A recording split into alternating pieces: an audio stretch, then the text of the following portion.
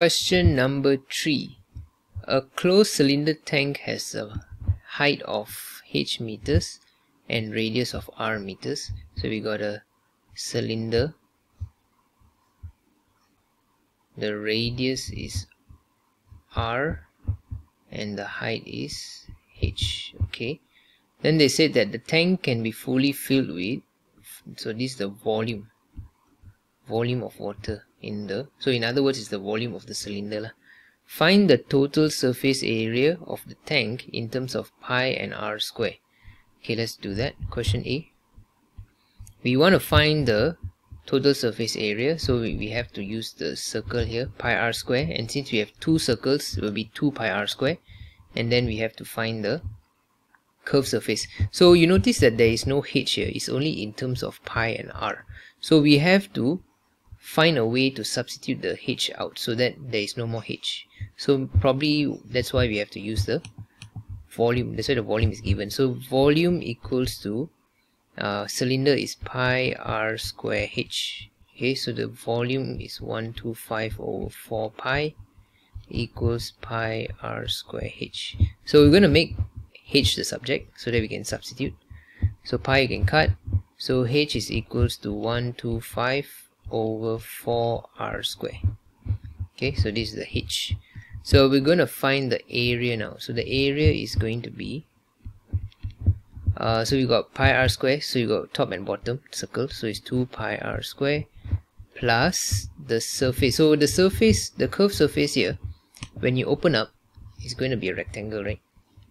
So this will be the h, and this length here is the circumference of the circle, so it's going to be 2 pi r.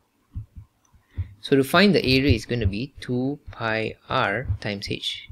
Okay, 2 pi r h. So now the h we're going to substitute with this, because otherwise we won't be able to, it's not the final answer because they want it to be in terms of pi and r. Now we got h there, so it's going to be 2 pi r square plus 2 pi r, h is 125 over 4r square. So we can simplify this, you still get 2 pi r square plus, simplify this, you get 2r, you can cancel one of it, so you get 125 pi over 2r. Yeah, so that is, this is your answer. This one is what's the unit? Meter square. Okay, so this is the answer. Okay, question B. The tank is made of a material that costs 720 per square meter. Calculate the minimum cost. So when you see the word minimum cost, that means you know you have to use dy dx. So question B, we want to find the minimum cost. We know that the cost is 720 per square meter, so that means we need to know what is the minimum area, okay, that we need. Then using that area you're going to multiply the price per square meter, okay, to find the total cost lah. So first step is you want to find the area, so the area has to be minimum area. So we're going to use back this question A answer. So A equals to 2 pi r square plus 125 pi over 2. So I'm going to bring the r up here, r negative 1. Okay, so we want to find dA dr. Okay, when you want to find minimum point, or we want to find minimum point, the dA dr is going to be equals to 0. Okay, we're going to differentiate. So you get 4 pi r plus, oh wait, no, not plus, minus, because you're going to times in front, right? So negative 125 pi, and then the r here becomes r negative 2 because you're going to minus 1. So r negative 2, so it's going to come down here, 2r square, okay, equals to 0. Okay, now we want to simplify this. What we can do is take the whole equation here times r square, so that we can remove this r square. So now what we have is 4 pi r cube minus 125 pi over 2 equals 0. So rearrange this, 4 pi r cube equals 125 pi over 2. So we can try to simplify this. So pi and pi you can cancel, and r cube equals, I think I'm just going to write here, right this side, r cube equals to 125 over, so the 4 I bring over becomes divide, so it's going to be 4 times 2 is 8. So when you find r, you're going to cube root this whole thing, you get 5 over 2. So r is 5 over 2.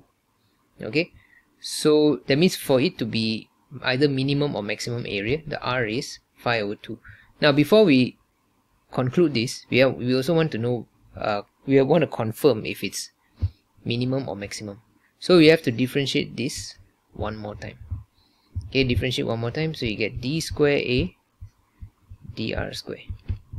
Okay, so it's going to be 4 pi. This r is going to be up here, so it's r negative 2. So what happens is negative become positive, so 125 pi 125 pi over r cube. Okay, differentiate. I hope you all know, okay? I'm just doing a bit faster here.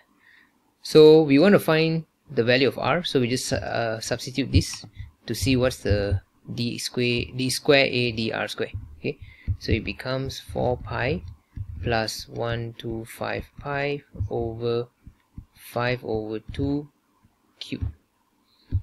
So what you will get is the 8 pi 12 pi. So 12 pi is more than 0, therefore this is a minimum area. Okay, that's how we prove a minimum area, because it's more than 0. Okay, so now that we have confirmed that it's more than 0 and it's minimum, so now we can find the area. So the area is going to be, we're just going to substitute r equals 5 over 2 into the area equation.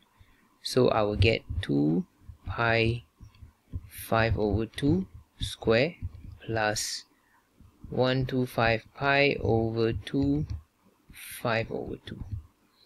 Okay, so what I will get is let's see, what can I do here, 25 pi, wait, 25 over 2 pi, sorry, and then plus 525 pi. Okay, so I'm not gonna, wait, do I have to calculate this? Wait, 25 12 point, I know what, I'm just gonna leave it like this, and then I'm gonna find the total cost, because that's what the question is asking. So the minimum cost is going to be the area, which is this, times the cost or per square meter, so it's 720. So I can just straight away do this. So when I do this, I will get my cost, which is RM 84,823. So this is the minimum cost.